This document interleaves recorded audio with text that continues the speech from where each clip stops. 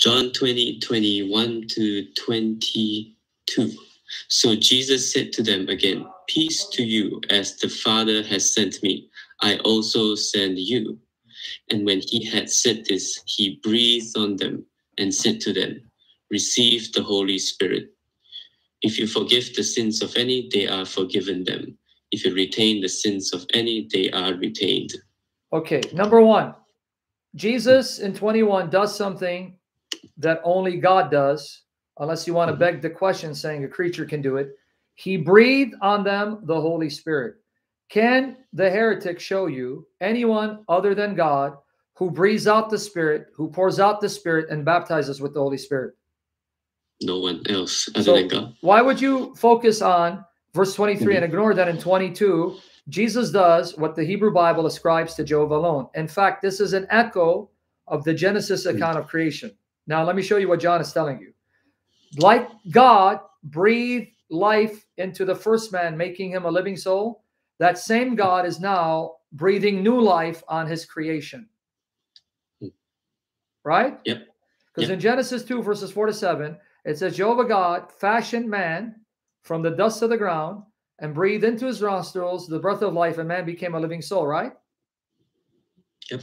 But then John 1 began the prologue by saying, Jesus is that word who was with God and who is God, whom the Father used to create everything and give life to everything, because life is in him.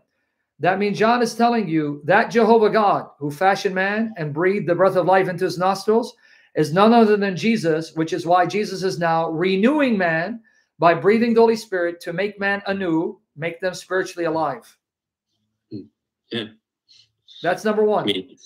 So number one. Number two, do the apostles forgive sins the way Jesus does? No, because if you want to know how they go about forgiving sins, what's the context there? The context is Jesus sending them out to preach the gospel like the Father sent him out, right?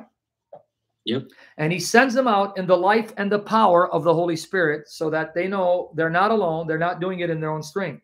The Holy Spirit will empower them and inspire them to bring about new life by preaching the gospel. So then the first question someone needs to ask, how did they forgive sins? Did they do it the way Jesus did? So that you may know that the Son of Man has power to forgive sins, your sin is forgiven?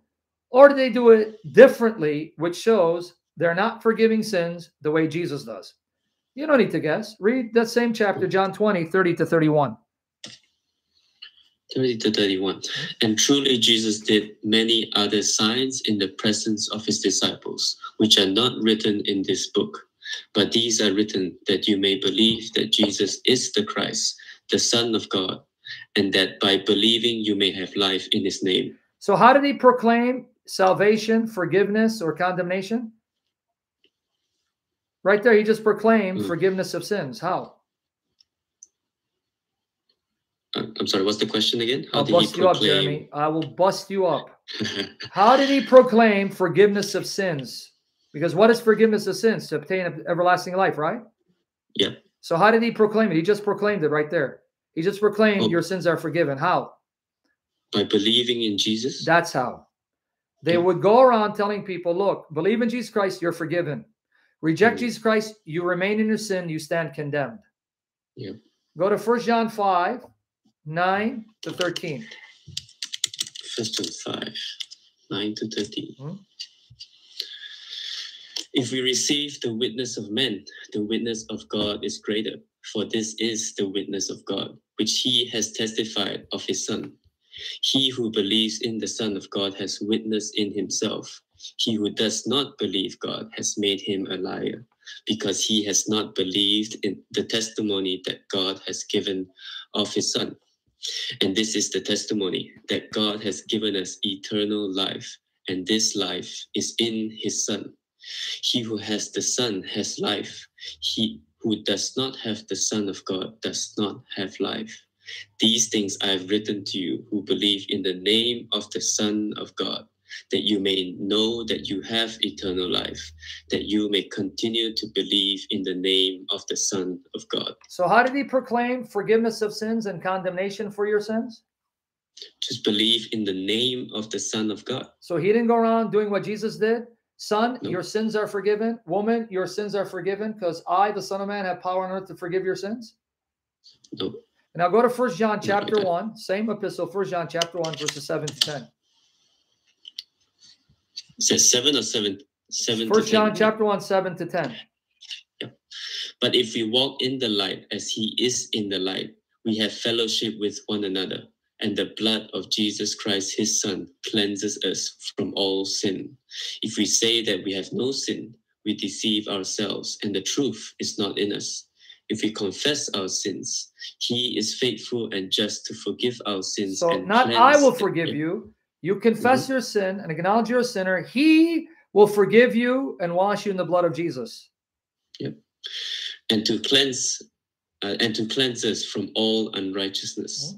In verse 10, if we say that we have not sinned, we make him a liar, and his word is not in us.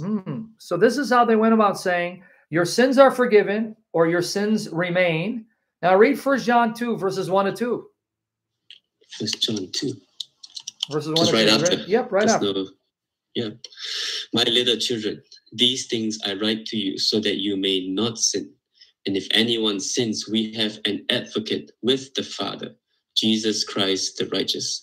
And he himself is the propitiation of our sins, and not for ours only, but also for the world. Can you show me where any of the apostles went around forgiving sins the way Jesus did? I can't find it. It's not in the So Bible. if I read Jesus's words in context to the apostles, the way they forgive sins by saying, look, God loves you, so he sent Jesus, his son, our Lord, to die for you, to atone for you, to wash you in his blood. If you confess Jesus, believe in him, the blood of Jesus will wash you of your sins, you're forgiven. You reject Jesus, you remain in your sins, you stand condemned. Does that sound like the way Jesus preached? No. And that's Jesus why has more authority. And that's why in 1 John 2:12, what does he say? For whose sake, on whose behalf, by whose authority are you forgiven? 1 John 2:12.